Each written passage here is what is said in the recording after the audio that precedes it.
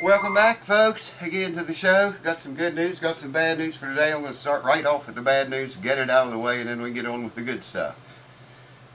The good stuff's right here on the bench. The bad news is, you know, I was sick for a long time. I'm still sick. I still feel it, but I'm way better over it. But came in the other night and went in, sat down, started to watch Gunsmoke. I like old Western movies and stuff. Sat down and started to watch TV. My wife's cigarettes were laying there. She started smoking again. I still hadn't smoked. And I kept looking at him laying there and thinking, you know, man, wonder if it'd still be good. Wonder, you know, if I choke or... So I got one out and lit it up. And it was good. Whoa! Alright, now for the good news. The good news is we're going to hear this Simon and Patrick tonight. And I was right about the MSP 4100 strings, light gates, .012 to .054, that he sent those with the guitar. If I can get the glare off of it so you can see it. And that's what it's getting. Now this guy, the owner, told me he tunes down one step, hold down from A440 standard pitch. That's the way I'm going to set the guitar up. You know, if I set it up for A440 pitch and he tunes down a step, everything's going to change. The neck relief's going to change, string action is going to change, the stress on the bridge is not going to pull up as high. Everything's going to change and the setup's not going to be the same. So I'm going to set it up with these strings for one step below A440 pitch. But first, I got to put the strings on. But before I put the strings on, I'm going to buff the guitar and polish it because it's got fingerprints all over it. We're going to do all that, buff it, polish it, put the strings on, and I'm not going to glue the nut in or anything yet. Just put the strings on. I'll bring you back then, and we'll take measurements to see, you know, where we are. He wants 5/64 on the low E 12th fret, 4/64 on the high E 12th fret. So if it's not there, and I don't think it will be, we'll have to remove some from the saddle. Also want to check that nut action. I think it was a little bit high. I'd have to get my notes and look to see for sure, but I'm pretty sure it was. So I'm not going to glue the nut in just yet because we'll probably have to lower the nut action too. Anyways, I'll bring you back as soon as I've got all that stuff done. We'll have to work about 30 minutes probably, and then I'll bring you back and we'll get into setting this guitar up, see what it sounds like. It's been a long time coming, baby. So let's do it! So I'll tell you all about this little funky problem I had as we go along the way. I wasn't going to say anything about this, and I thought, no, you guys probably need to know about it. A little incident that happened to me on PayPal recently. I won't mention the lady's name. That wouldn't do it. I don't hold her responsible for it at all. I hold PayPal responsible for it. So what happened was, this lady, she bought stuff off me before. Anyways, I get on PayPal one day and see where a lady had sent me $145. And then I get another $145 from her. Yeah, I didn't ask any questions or anything. Well, the next day I get up, log on to PayPal, and she sends me another $533. I'm not saying what any of the funds are for or anything, okay? But on that day, PayPal tells me she disputed all three activities. And I must refund her money. So I go, you know, the first 145 one, click on refund, start through the process. It says the funds are going to be taken out of my account. The funds, by the way, never did show up in my account because she put them on hold. PayPal put them on hold when she filed a dispute. Someone had unauthorized, the activities were done unauthorized by her, she said.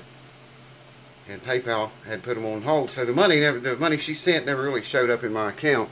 Yet it was saying during the refund transaction that the funds would be taken out of my account if I refunded it. And I had to act before June 2nd. So I thought about it a few days and I thought, well, I'll refund one of the 145s. And I did that, and it did not take the money out of my account by rights because the money never was in there. PayPal put it on hold because she disputed it, okay? No problem. So I clicked on the second 145, refunded it, same thing. It was not taken out of my PayPal account. But then I get a receipt saying that I paid like $6 and something, I think it was, for the account activity or some shit like that. So I had to pay $6 and something 2 times. And then just today I thought, well, I'll go ahead and refund the big one, the 533, I think that's what it was. And there again it said funds will be taken out of my account, which they were not. But this time PayPal charged me 18 bucks and something to refund this lady's money. You know, I got no problem with correcting mistakes, but I do have a problem when it comes to paying for someone else's mistake. I mean, it's totally wrong for me to have to spend over 30 bucks refunding someone's money that it was sent unauthorized by them. It seems to me that person that made the mistake should be the one stand good to pay whatever fees it took to make those wrongs right. So just wanted to fill you guys in on that. That's just something I learned about PayPal that's totally unfair. Now, you know, I was always taught if you make a mistake, you stand good for it. You know? So to me, it seems like the right thing to do would be for that lady to refund me my 30-some bucks, whatever it was. Because rightfully, she should have been the one pay for, you know, the transactions. Because I didn't do anything at all, man. Didn't even receive the money. It was put on hold. Anyways, I want to share that with you guys. Because if you use PayPal,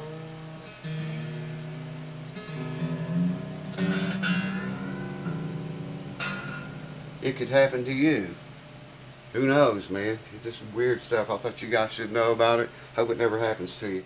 Alright, I got the guitar tuned one whole step below A440 pitch. We're going to measure the nut action first. I have a 16 thousandths here, 10 and 6.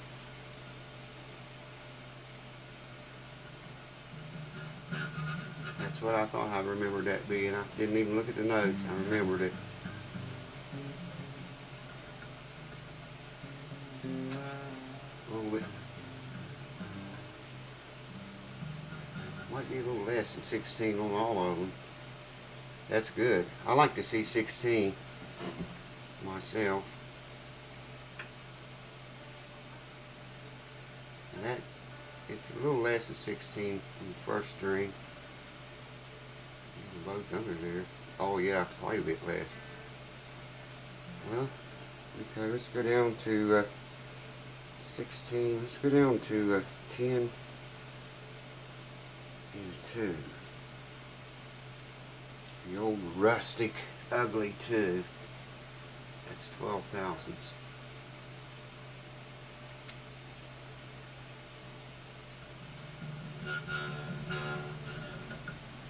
That's more like it. 12 thousandths nut action. That's pretty low for an acoustic guitar. We'll see if it buzzes or not. If it doesn't buzz, it'll be okay.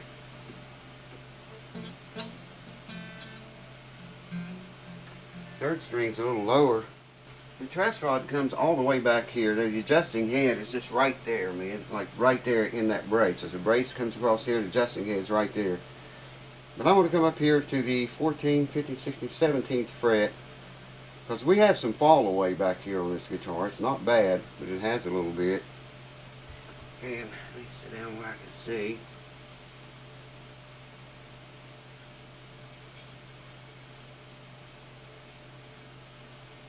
Just goes in there perfect, man. It's not lifting that string any whatsoever. Now this side will be a little bit tighter, and it is. It's less than 12. Yeah, I won't even go under there. Let me try noting the 19th fret. Still won't go under there. I mean, unfortunately, it lifts the string. Well, let's experiment here a little bit. 17. Might be a little bit more than 12. 5 and 19th. Same thing. Alright, it's very, very close to 12. It is 12 on the bass side, but not on the treble side. But that's, I've seen that happen quite a lot before. Alright, check string action. Low E at the 12th fret. He wants 5/64. Yeah, there's a piece of plastic on that thing to keep it from rusting. It's folding right where I need to see. 4, 5, 6/64. 4, 5/64. What does this all mean? It means we want to drop this 1/64. So we're going to take twice that amount off of the saddle back here to lower this. If you do this in thousandths, that's what I usually do it in. See how many thousandths that is. Right now we're at 90 thousandths.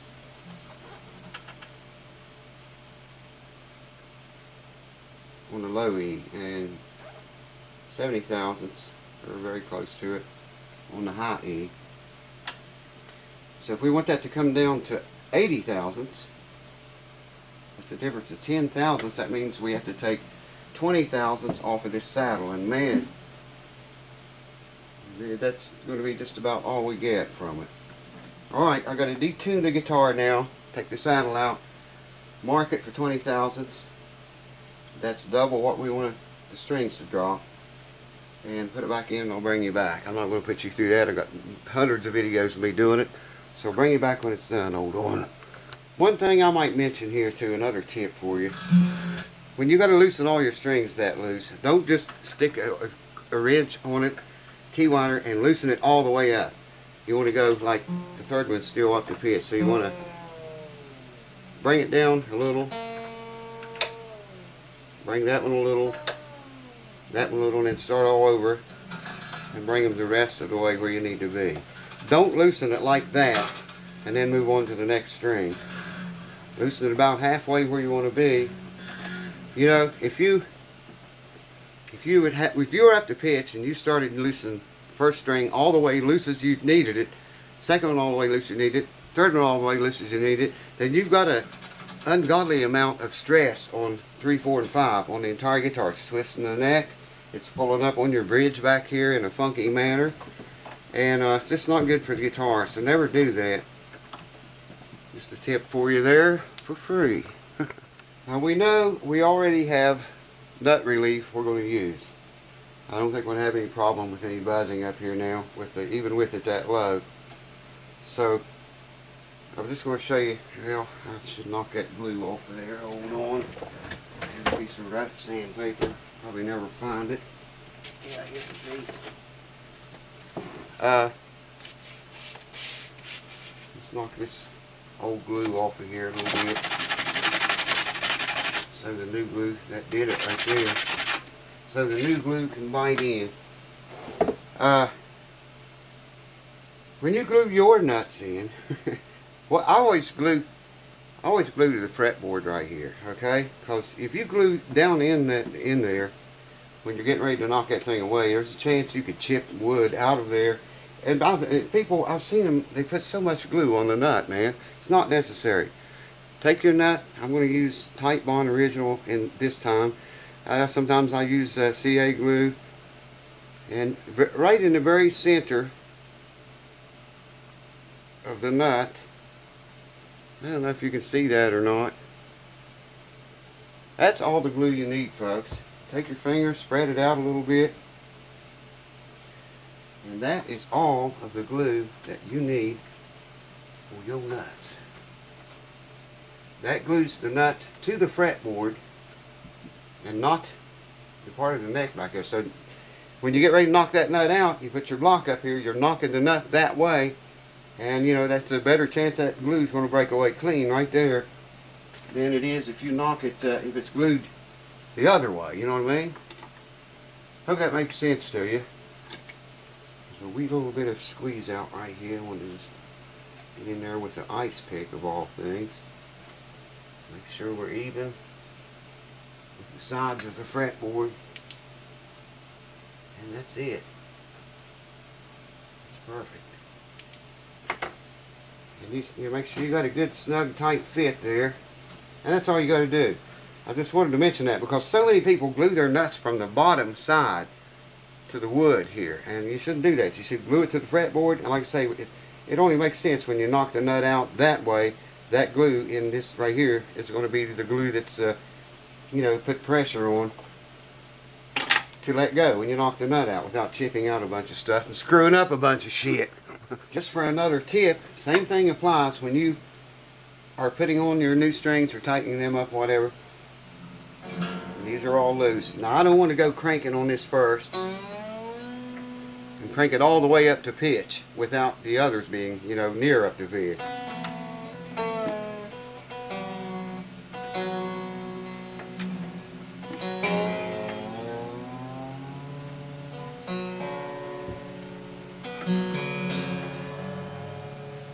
You see, I got it almost up to pitch, and then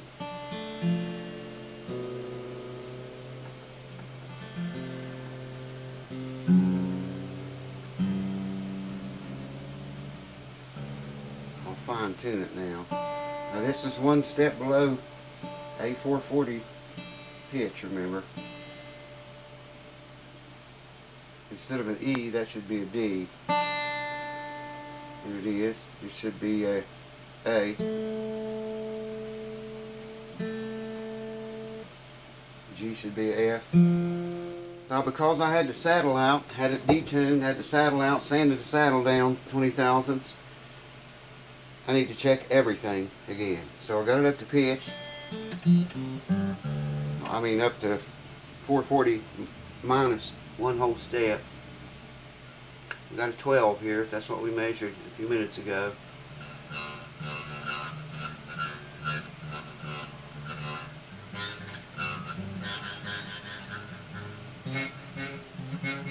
And you can hear that's exactly what it is. There's no popping ding noise whenever you pull the thing out from under it, see?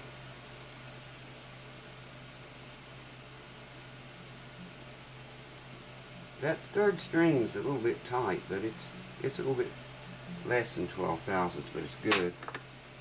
So now we'll put on the old capo and check for neck relief. Still got a 12 here. I'm going to note the 17th fret again. And I gotta get down here and sit down again where I can see it. That's exactly on the money, man. It is dead on the money. Does not raise that string. I don't know if I can reach that. Yeah, that's perfect. It should be a little less here. Yeah, see that 12 won't go. Oh, there it went under, but it's lifting the string pretty good. And you can hear it when I pull it out. Hear that? Indicating that it's lifting the string. But that's okay, as long as it doesn't bust. We're going to check that just in a momento. Check string action again now. And we should be at 5/64 on the low E side, 12th fret. And would you look at, boy, that's just magic, man. That works every time. If you can just remember, however much you want your strings to drop, if you want them to be 20 thousandths lower at the 12th fret than what they are, then you got to take 40 thousandths off of your saddle back here. And it works, it's dead on the money every time. 5/64, low E, 12th fret, and 4/64, dead on the money. Of course, that changes over each string with the arch of the fretboard. I checked the arch of the saddle, by the way, and it is a 16. It matches the fretboard. I guess the only thing left for us to do to this puppy, oh, look at that thing shine, man. Beautiful guitar. Is just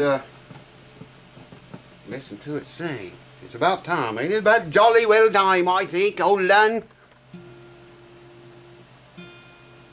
I checked the intonation already. It's dead on the money, man.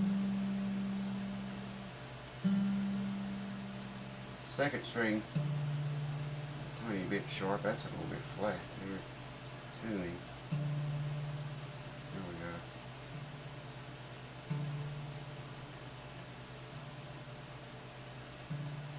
Perfect. Second string is a little bit sharp, but as low as that saddle is, there's nothing I can do, man. I mean, it's just barely got a tiny bit of string coming over the saddle touches. The saddle's so low. Remember we put the straight edge on here, and I went back to the bridge and over the bridge and touched the saddle, but it might have lifted even a little bit. I mean, if you watch that video, one of the first ones on this guitar, you'll hear me say it just barely cleared. It's just barely enough. So there's not enough room there to intonate that second string. You can hear it a little bit.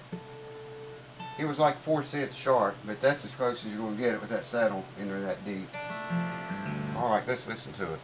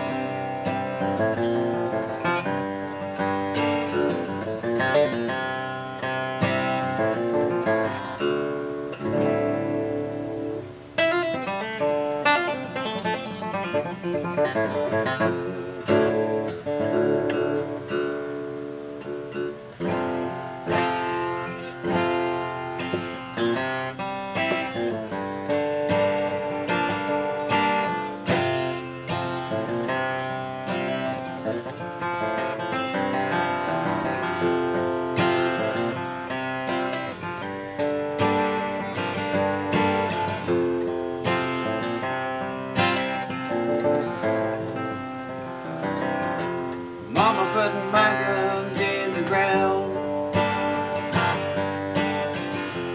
I don't need them anymore. That big black cloud is coming down, like I'm knocking on heaven's door. Knocking on heaven's door. Knocking on heaven's door. Knocking on heaven's door. Knocking on heaven's door.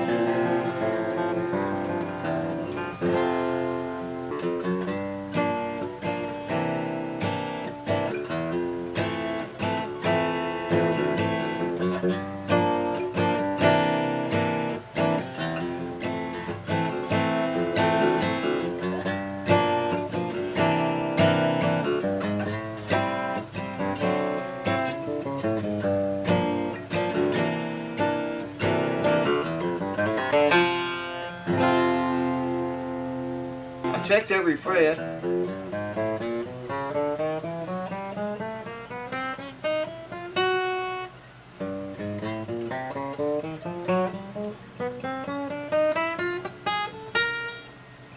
That was me. There's the fret.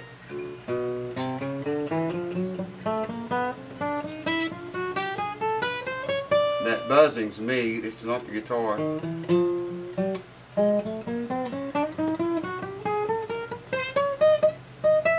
Every bit of the buzzing you hear is me and my screwed up hands. It's not the guitar. I checked every fret off camera and it does not buzz anywhere, even tuned down like this.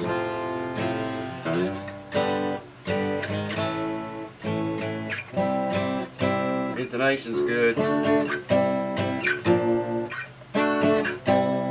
Out of tune a little bit.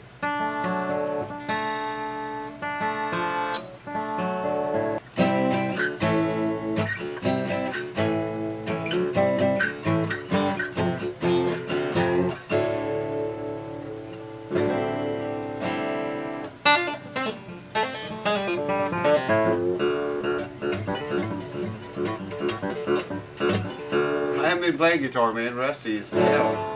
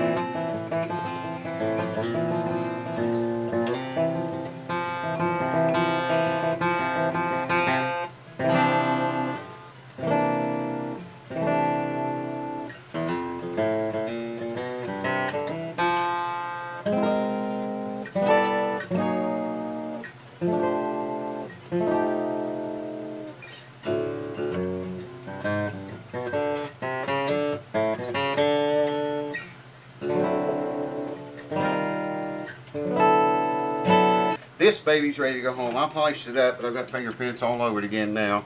You can look at the body there, how shiny and nice it is, minus the fingerprints that will just rub off. So there you go, folks. The Simon Patrick guitar is done. It's ready to return to its rightful owner. I can hook the strap back up on it now. Hook the strap back up on it now the way it should be. And there you go. It's a done deal. And I think he'll be very happy with it. If he ever wants to tune this up to standard pitch, like I say, it's going to pull more neck relief into the neck, which is going to raise the strings. It's going to pull the belly up more. The bridge and the belly, this area here with more stress is going to pull it up. That also is going to raise the strings.